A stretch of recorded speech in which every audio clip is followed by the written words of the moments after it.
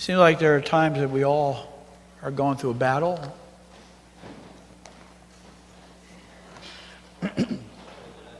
Back in the time, Old Testament, New Testament, and cities were built with walls around them. And those walls were a couple of different things. It not only protected the people within, but it kept people from attacking or the enemy coming in. It produced a sense of safety and so forth. But sometimes, in a more personal way, we sometimes build up these, what we call a stronghold in our lives. Now, those strongholds in our lives are same type of thing, right? Those walls. It protects us, keeps us safe, and keeps people from coming in. I think there's kind of some secret things that we deal with as we're growing up. I don't know. We don't let anybody really share about it, but because we've made a bargain with the situation or that thing, we produce a stronghold in our lives that prevents us from moving on, prevents us from, and we think with that stronghold. Let's, for instance, if you have suffered any type of abuse in your life growing up, I don't care. There are many, because of that abuse, become bargaining with the abuse. In other words, they bargain with the abuse so much that they end up, an individual that have suffered that way ends up not trusting anybody. And separation from other people. Don't want anybody to know that, or I need help and I need somebody to pray with me or deal with that situation. It's a stronghold, and it produces a mistrust. I think another stronghold that sometimes we produce in our lives, and is there because we bargain with it, is that of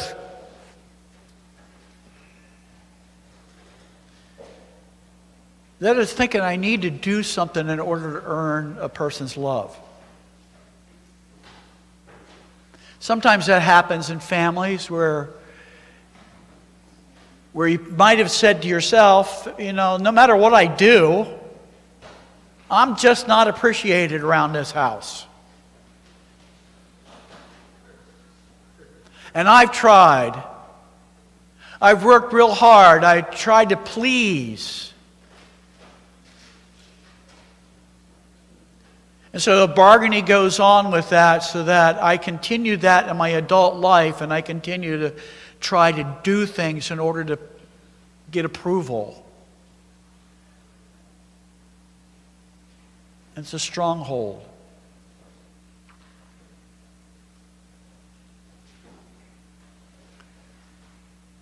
And those are areas sometimes we don't recognize in ourselves. And where it comes from, because we begin to act naturally in that way.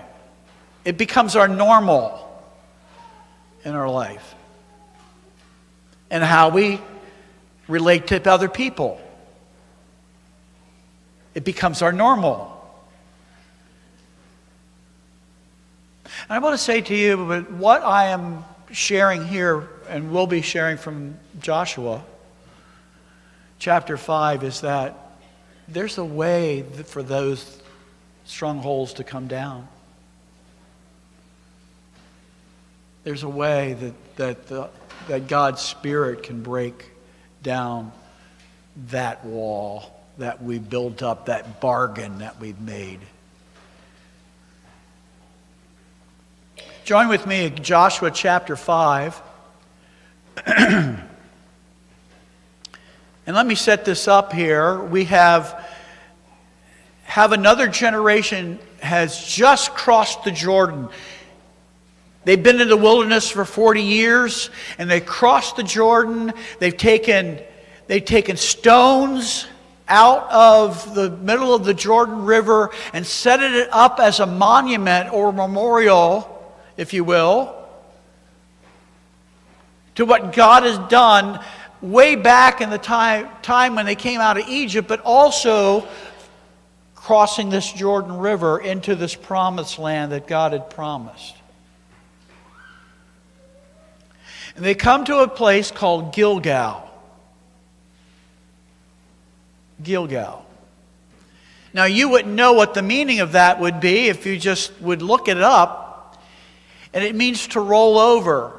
In fact, in chapter 5, when they've gone through the process of, again, identifying who they are, at Gilgal, they circumcise. Because there was a whole generation that when they were in the wilderness never did.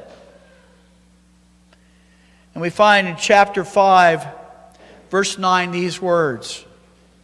Then the Lord said to Joshua, "Today I have rolled away the reproach of Egypt from you."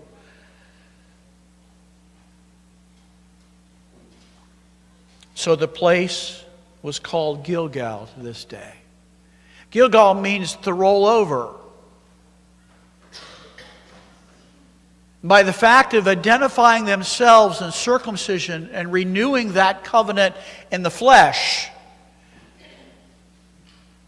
they begin to realize what their real identity is in entering the promised land. They've crossed the Jordan as if you'd say baptism, and they entered into the place where, again, this renewal of this covenant in their flesh. And a reminder in that spot that God had rolled away all the stuff of the past. Because now their identity becomes not what they've bargained in their life over that 40 years in the wilderness, but now it becomes different. It's a renewal of their identity and who they really are. They're His children. They're Israel. And they're in covenant relationship with God.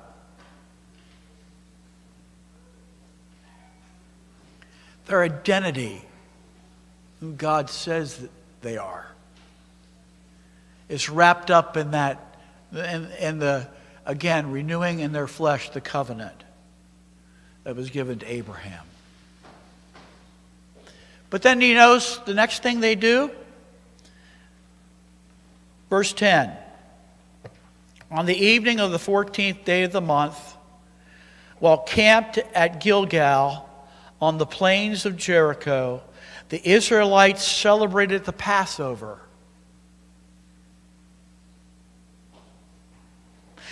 The day after the Passover, that very day, they ate some of the produce of the land, unleavened bread and roasted grain. The manna stopped the day after they ate the food from the land. There was no longer any manna for the Israelites. But that year, they ate the produce of Canaan. Where are they? In the land. They reestablished the covenant they had in Abraham through the act of circumcision. And now they're celebrating the Passover. And what was that all about? Egypt is rolled off of their past, is taken care of, dealt with. So now it's a celebration. And now they're starting to feast in the land. And did you notice what happened? From the reminder of their redemption out of Egypt, they began to eat in the land, and no manna came anymore. Why? Because they were already in the land. They don't need that anymore. God's already provided that for them in their consumption.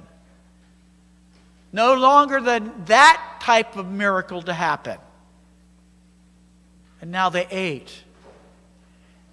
The promise that God had given them, that this was a land flowing with milk and honey.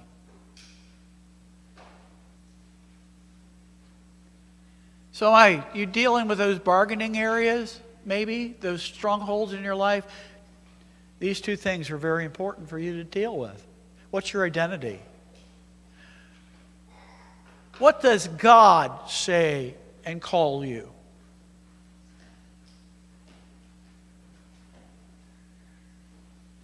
He came into his own, and his own received him not, but as many as received him gave the right to become children of God.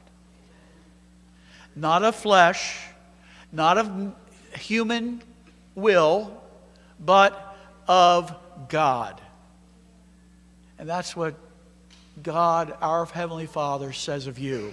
You're my child. That's your identity. That's who you are. Not that stuff out of Egypt or that past that you would have, but your identity. That's what God says you are. Not that the lies that you've received in your life and you've bargained with from other people and what they've said about you or what you've done, or you think you have to perform in order to get that. No. He says, I love you, you're mine.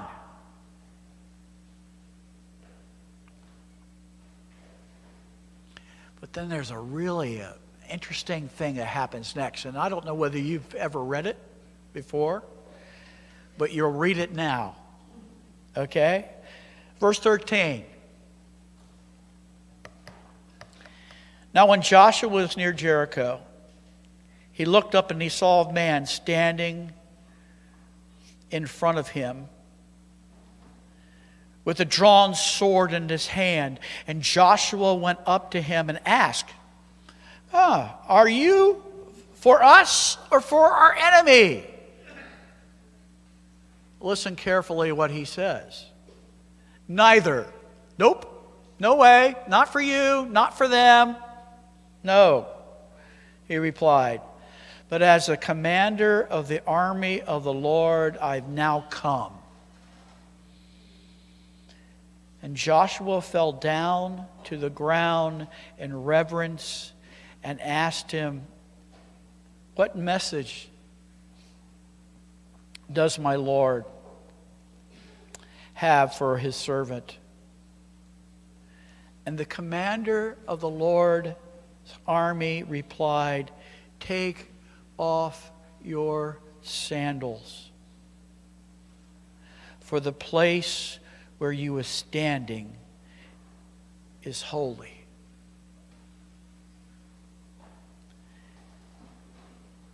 And Joshua did so.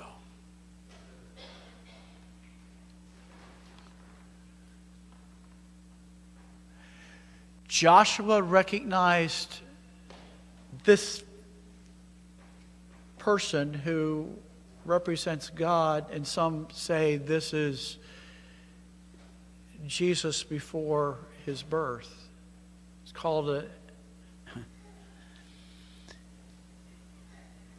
called that reflection. We find it often in the Old Testament, the angel of the Lord, the messenger of God.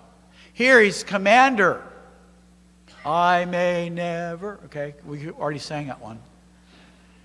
Right? He's the commander of the Lord's army. And the question is, are you for me or for you? The question is it for me or for my enemy? If the question is, and he says, no way, I've come to take over. So worship. Take your shoes off. What's the command? Take your shoes off. What? Worship. This is holy ground you're standing on now, because I'm here. I'm present. And that's where we all need to get to. To recognize that He is in command. And that we too, Not only He gives us an identity of who we are and calls us by name, who we are. You are my child. What should that do in us? Praise, worship, recognize who He is. That I don't run my life anymore. It's not up to me. It's only as I'm related to Him.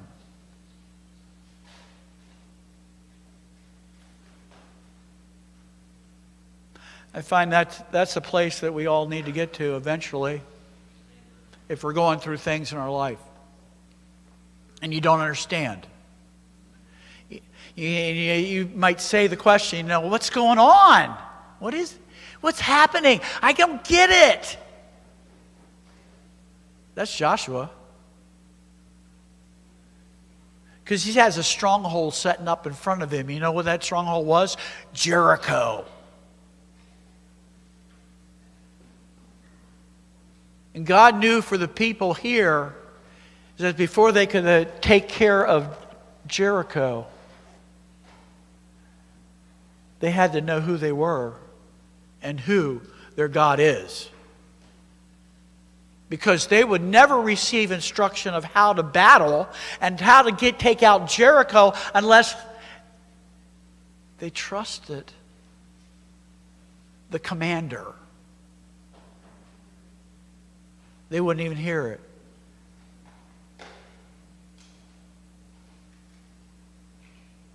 And dealing with the strongholds that are in our life and the breaking down that strongholds, we have to come to that place of knowing who we are and knowing who really is God in our life. There's a third thing, and it has to do with actually seeing it done before it happens. That even if you don't sense it or feeling this thing breaking down, is to be able to recognize that the Holy Spirit will give you the vision to see it done. That's called faith. Look at this, chapter 6, just at the point. He's still conversing with the man. Now Jericho was tightly shut up because the Israelites, no one went out and no one came in. Now notice what was said. Now he's still talking to this fellow. So now he addresses the Lord. All right? So he's not just, he's God present here. He says, and then the Lord said to Joshua, see, I have delivered Jericho into your hands, along with its kings and its fighting men. And then he gives them instruction on how to battle. But notice what he tells them to do. It hasn't happened yet. The walls had not come down yet. They haven't marched around yet. But what does the Lord tell Joshua to do? See it done.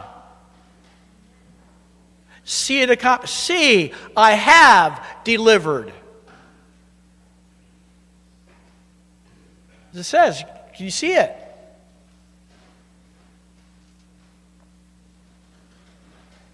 Before the walls of Jericho came down and before they even marched around and sort of God, the Lord wanted Joshua to see it accomplished already.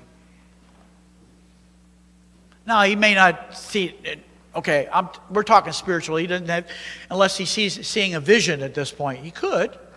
That's possible. But this is called faith. Having the confidence that something will be accomplished even when you don't see it. You have the confidence and the conviction that it's going to occur. Because of this thing, because you've already worshiped, you already identified who you are, You know who you are. You hear what God says you are. You're a child. You brought your spirit into worship and recognizing who God is, that He's the one. I'm going to receive instructions, and now we need to see with conviction, it's done. Because it's the Lord who says, see, I've delivered the king and the armies and the city into your hand. So how's your vision? About those areas, that you bargained with? Have you recognized who God says you are? Do you know who He is? Better off does He know you. Right? Do you have a relationship, an intimate relationship with Him? Have you ever came to a place where you worship? I don't know about you, but I have had experience, and maybe you have too, where you're going to a worship experience and it's like time is gone. And in the worship experience you go, I've been there that long? Probably the only equivalent to that is you guys being on Facebook or something. You're sitting in the computer and it goes, and you look at a time, Why? Why does that happen? Because your full attention is given to what you're doing. Now, some of you guys experience that watching a football game. Right? Watching a football game or whatever your sport is, and you're so absorbed in it that it don't matter about any other thing. And then you look at the time and go, wow, that game's over already. I can't believe it. You see, this worship experience and recognizing who God is having such an experience of worship that we sense eternity, that we sense heaven in that worship. And time doesn't matter because we're so absorbed in who He is. And He says to us today, look at those strongholds that you've bargained in your life. See it. I have delivered you already. It's accomplished.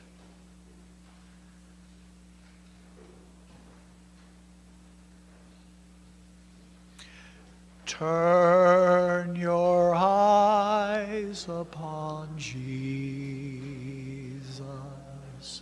Look full in His wonderful face, and the things of earth will grow strangely dim in the light of His glory and grace. Let's do it again. Turn your eyes upon Jesus. Look full in His wonderful face, and the things of earth will grow strangely dim in the light of His glory and grace. That song in itself,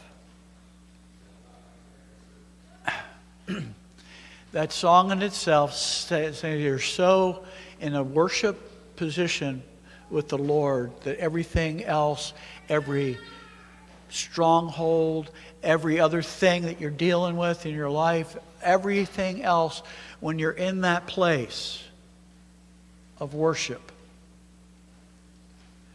you gain the strength and the ability to stand.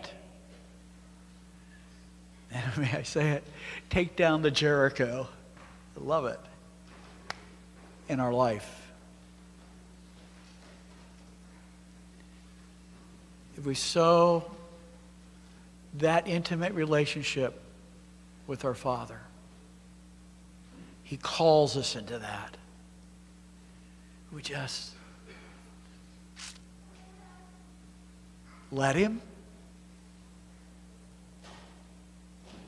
We all have doors there in our life, like the strongholds.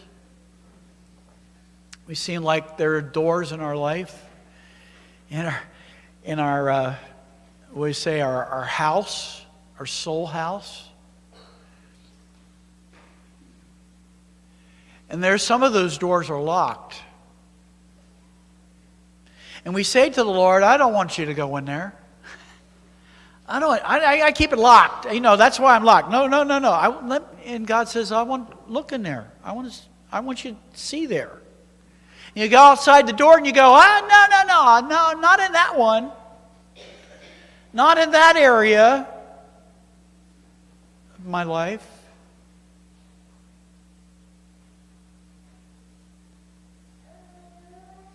But will you today unlock the door?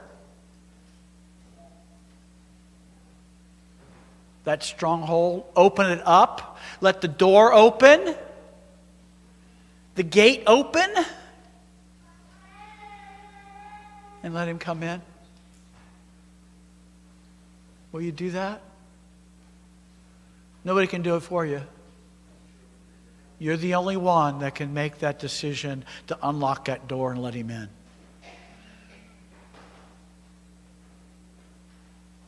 Will you do that today?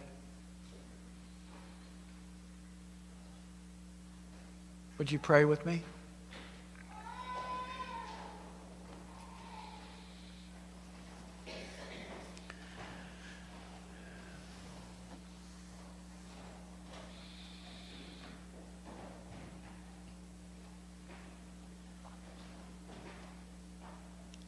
Lord, I pray for those that are struggling in the area of abuse in their life and they've made bargain. Help them to unlock that door and let you in.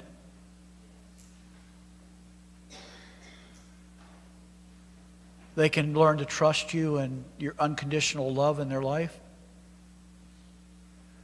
with no conditions, no judgment.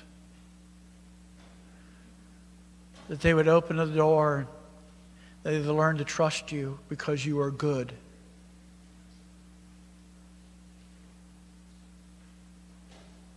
Lord, I also pray for those that are struggling with the need to perform, to earn your love, to earn other people's love by performance and thinking that's how it is with you.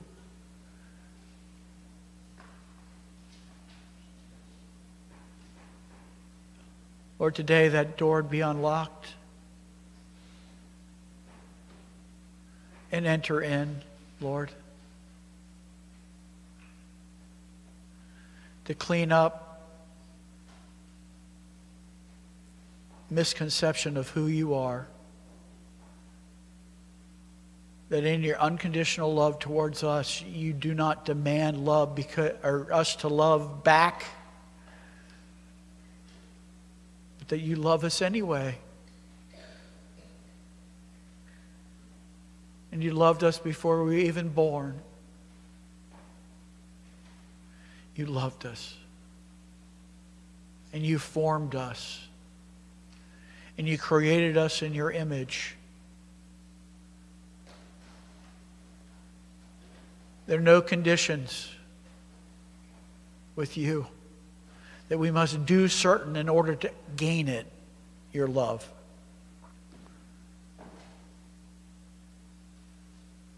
But we are convinced today of that love that you have for us.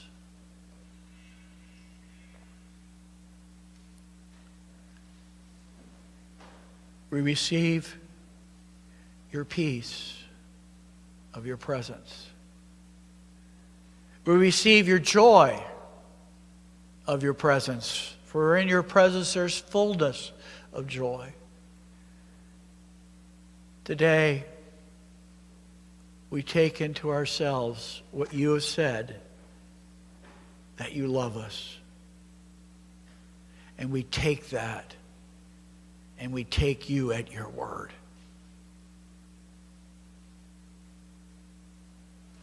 In Jesus we pray.